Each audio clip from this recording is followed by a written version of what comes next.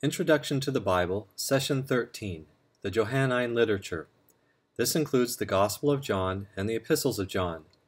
These writings are traditionally attributed to the Apostle John and are called the Johannine Literature.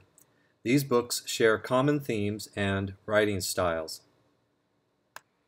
First, the Gospel of John. Authorship and dating. The book itself is anonymous. Early church tradition connected this to the Apostle John. Very few scholars have debated this issue. John was known as the beloved disciple. The date. There are different opinions on this. John could have written this when he was older, perhaps 85 to 95 AD, or before the fall of Jerusalem in AD 90. John wrote from Ephesus, possibly to Christians of that area. See the 7 churches of Revelation, chapters 2 and 3, which are located in that area. The purpose of John's Gospel is given in John chapter 20, verses 30 to 31. Jesus performed many other signs in the presence of his disciples, which are not recorded in this book. In other words, John could have written a lot more, but he chose specifically what he has in this book for a purpose, and that is found in the next verse. But these are written that you may believe that Jesus is the Messiah, the Son of God, and that by believing you may have life in his name. John wrote this gospel so that the readers will come to believe in Jesus Christ, and that will lead to eternal life. Who is this Jesus? In John's gospel, there are some unusual statements that are made by Jesus. Jesus says, "I am," many times in this gospel. This recalls the Old Testament background. The Hebrew for I am is ani hu. This was often used to describe the essential qualities of God. When Moses asked God who was sending him to free the Egyptian slaves, God simply said, "I am." I am is used with nothing afterwards. These are non-predicate sayings. These are used a number of times. We would expect something afterwards, but Jesus is echoing the I am of the Old Testament. Many times there is something that follows. These are called the predicate sayings.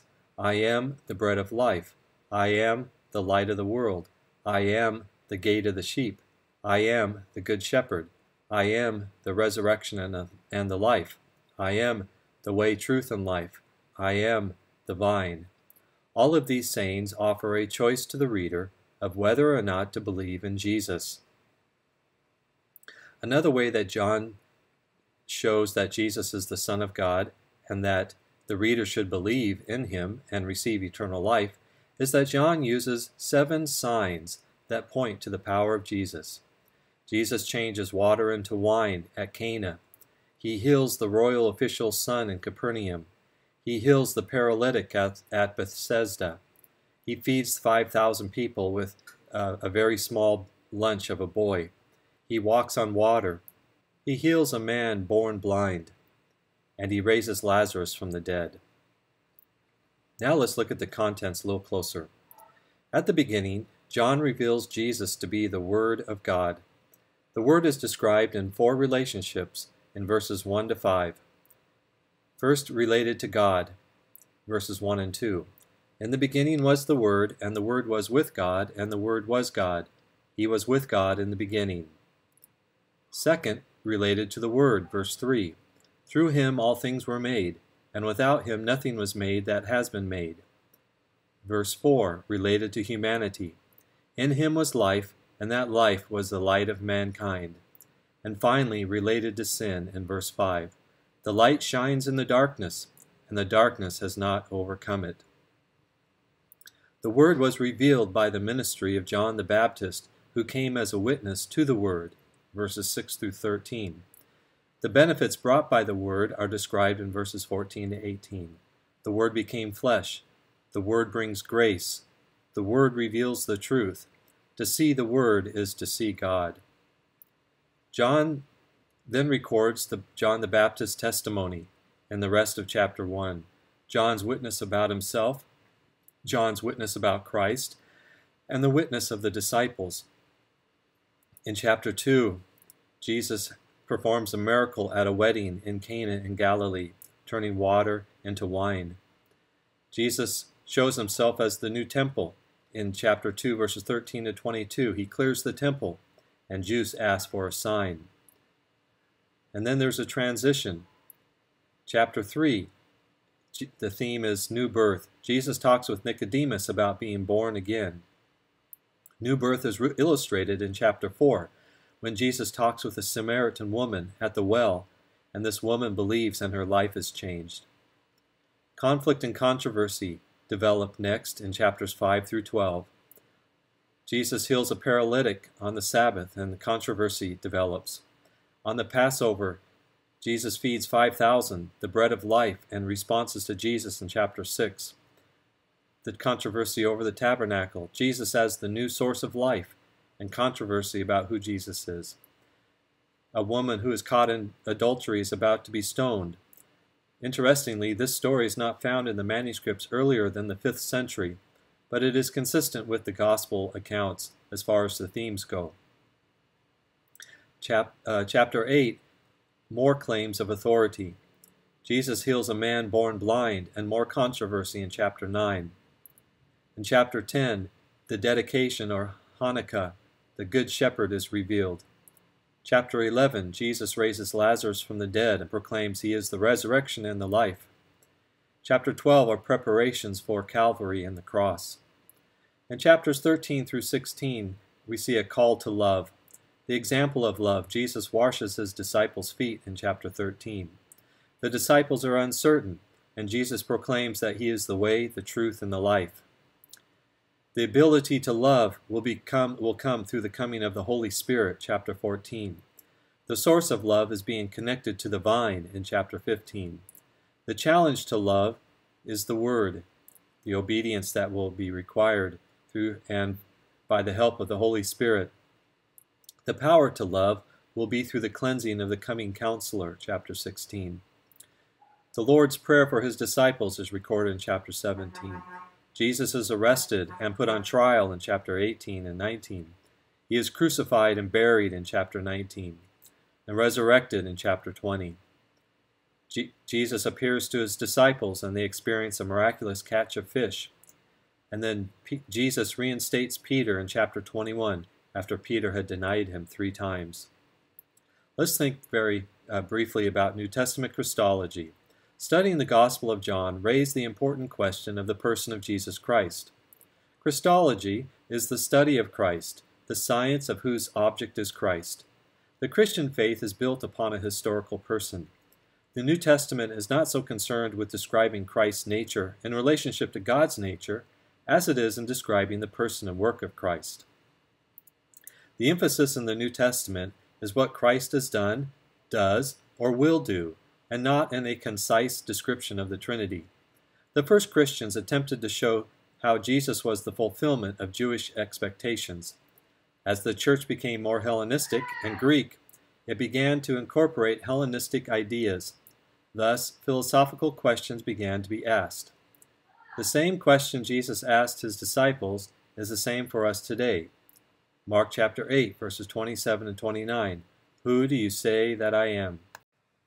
Essential to New Testament Christology is that Jesus is involved with the total history of revelation and salvation, from creation to the completion of the ages. Significant titles for Jesus in the New Testament include prophet, high priest, mediator, servant of God, Lamb of God, Messiah, Son of David, Son of Man, Judge, Holy One of God, Lord, Savior, King, Logos or Word, Son of God, God. The ultimate power of Jesus is not in what he said or even his miracles, but in his life, death, and resurrection. Some early heresies about the person of Jesus included the following. The Ebionites. They believed that Jesus became the Christ at baptism and ceased to be the Christ at the crucifixion. Another group was the Gnostics. They were Platonic in their thinking. Plato believed that the world of the flesh is evil, and that the truth is spiritual. Gnostics believed that Jesus could not have come in the flesh, because the flesh is evil. Salvation comes through secret knowledge. Jesus was God's method of showing this secret knowledge. Docetism. Jesus only appeared to be human, but was actually only a spirit. The early church had to fight against these heresies. Some of the New Testament was written against the development of these heresies. Dealing with heresies. There are many different ideas floating around about Jesus, who Jesus was and is. Many of those are not orthodox and are contrary to traditional biblical Christianity. Here are some simple suggestions about how to deal with these. First of all, know your Bible. If you know the truth, you'll be better able to tell what is false. Know your theology. Know how to explain what you believe. Know your history, church history. Know what the heresies were that the church has faced. Know the heresies and religions of your area. What is being taught in your area that is not true? Develop answers for difficult questions. Have a servant attitude, and do not compromise your faith or theology. Next, let's look at 1 John. Introduction. Authorship. The letter itself is anonymous. The author, however, knew the Gospel of John. The style of writing and the theology links this to the Gospel of John. So most people will accept the Johannine authorship of 1 John. Style of writing. This is not really a letter because it lacks the typical epistolary forms of a letter. There's no greetings or author stated at the beginning, for example. Some possible solutions. This might be a universal tractate that was to be passed around to different people. Or it could be a traveling letter, so there is no mention of who it was written to. It could be a homily or sermon. It could be a commentary on the Gospel of John to make the Gospel more understandable. The purpose is stated in chapter 1, verses 1 to 4. That which was from the beginning, which we have heard and which we have seen with our eyes, which we have looked at and our hands have touched, this we proclaim concerning the word of life. The life appeared, we have seen it and testified to it, and we proclaim to you the eternal life, which was with the Father and has appeared to us. We proclaim to you that we have what we have seen and heard, so that you also may have fellowship with us. And our fellowship is with the Father and with His Son, Jesus Christ. Rewrite this to make our joy complete. So this document is a report about the eternal life. It's an encouragement to fellowship. It gives the fullness of joy, that the readers may not sin, and to know eternal life. The implied reason this was written, there are several issues behind it. One is Christology. John is writing to correct false doctrine. The implied reason this document was written. There were issues that stand behind the document. For example, there were some heresies and misunderstanding about Christology. The ethics were not up to par.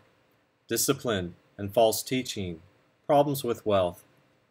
To combat heresies having to do with the person of Christ. The structure. There are three main statements of who God is in 1 John. God is light, God is love, and God is spirit. The letter begins with a prologue, and then we move into the topic God is light. The word is explained, and then the readers are called to walk in the light as God is in the light. God is righteousness. This means that those who believe in God should walk in righteousness and not live in sin. To deny that Jesus came in the flesh is to deny who God is. Next, God is love.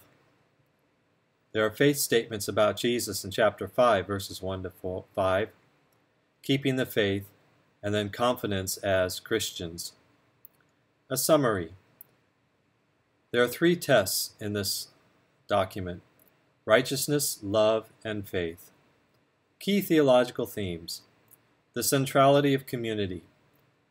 We are mutually responsible for one another. To be committed to God means being committed to one another. 1 John helps us understand what it means to be a Christian community. The centrality of ethics. How should we live as followers of Jesus? This is based on God's character. It's balanced with love and rooted in fellowship. We must be committed to holiness and reject sin. Centrality of Christology. We define orthodoxy together. We need to keep the basics of the gospel and understand those well. Define who Jesus is for today. And then the centrality of God. God is holy and God is love.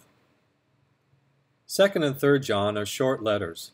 They follow more of the epistles in format. The author calls himself elder or presbyter. These are addressed to different people. 2nd John is addressed to the elect lady and her children. 3rd John is addressed to Gaius. 2nd John, the purpose of this short letter, is an exhortation to love and beware of deceivers. The themes, verses 4 to 6 talk about love. Verses 7 and 10 and 11 warn against deceivers and antichrist who deny Jesus came in the flesh.